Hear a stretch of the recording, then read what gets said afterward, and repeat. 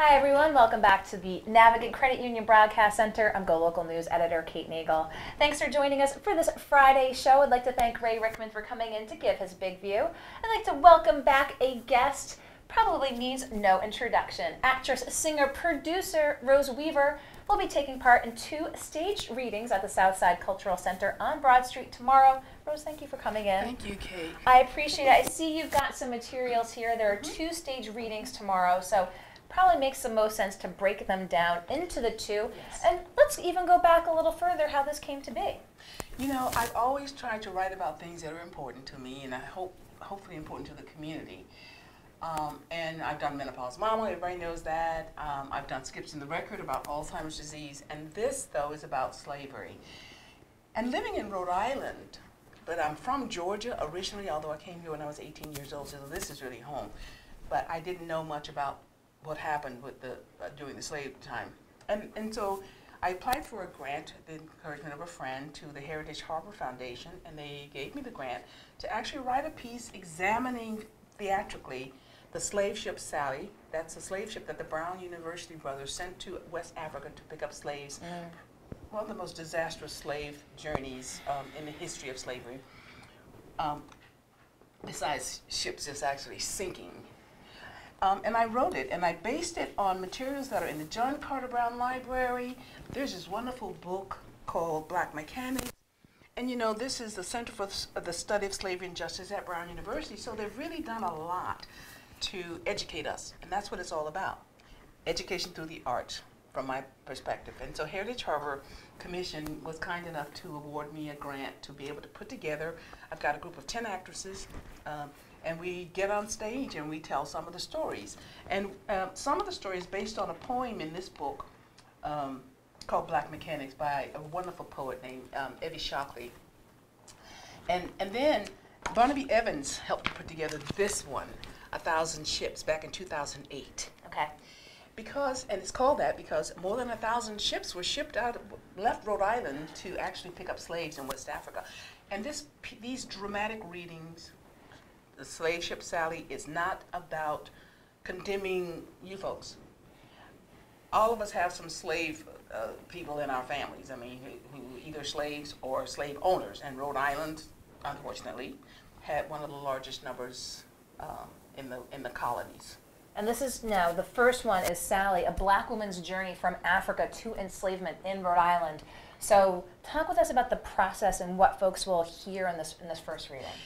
A lot of research has gone into finding out what happened to the women, but there are hardly any narratives from black women. But there are a lot of black men and white men who talk about what happened to the black women, so I've tried to piece it together. Okay. And these actresses, they're so good, from Becky Bass, Angela Nash Waite, Sylvia Ann Soares, are so incredible. They sing, and there is music. We do some singing, but a stage reading is still a work in progress. That's why it's important that the community comes to tell us what they think and give us thoughts and ideas to help us make it even better, because eventually it'll be a full-fledged play. Oh, you're going to make this into a full play? Oh, yeah. Oh, wow. And again, made possible through the Heritage Harbor Museum? Well, no, then I'll have to look for other funding. Well, hopefully they might look a little deeper into their pockets. This was part 1, but obviously this is going to be quite the experience tomorrow at the Southside Cultural Center. And then part 2, black women taking off the masks. Taking off the mask. And my feeling is that black women have often bitten their tongues when they wanted to say one thing, they said another. You know, we've been often called the angry black woman. Even Michelle Obama was called an angry black woman, though she was just speaking your mind. She was being assertive. And so they're different words, but we've been described as the angry black woman with the head shaking and everything. And but I have to ask the question, why? So underneath it is, I say, maybe we haven't been loved enough. Maybe we haven't been cared for enough. Maybe there's stuff like that that causes that. And so I'm exploring that with my actresses to ask these questions. Have you been loved enough? Have you been held? And what kind of support have you had? You know, we're always talking about the white women being on a pedestal. And when I say pedestal, I'm talking about a foundation. A lot of women are beautiful. And yes, you know, your standard of beauty is what the country has judged us by and everything else. But, you know, it's changing. but that foundation from the cradle to tomb of support, educationally, financially, lovingly, I mean, everything. And so that second part deals with us taking off masks and saying, yes, we feel this way, but here's the reason why. And you talk about talking with women about this. Did you talk with the actresses, talk with folks in the community? How did this second reading sort of come together? Oh. I gathered stuff. I mean, even sitting at Thanksgiving or at a party, at a function, I would just listen and I would ask questions, and I started just listening to what people were saying, and I just started taking notes, which is the way you really get the real deal. Yeah. You have to write it down and share it.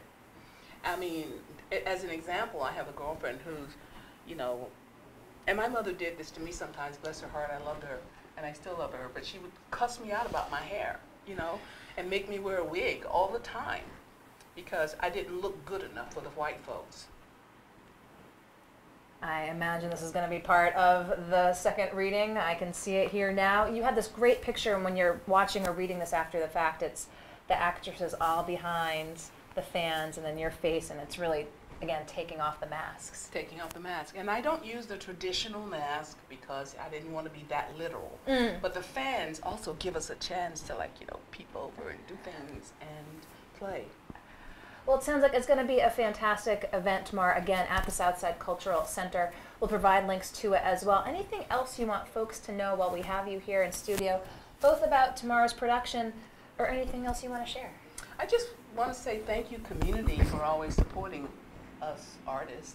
We need that. We can't survive without it. And even though our town is small and there's tons of stuff going on, always a lot of creative people doing. And so I just, give me a share.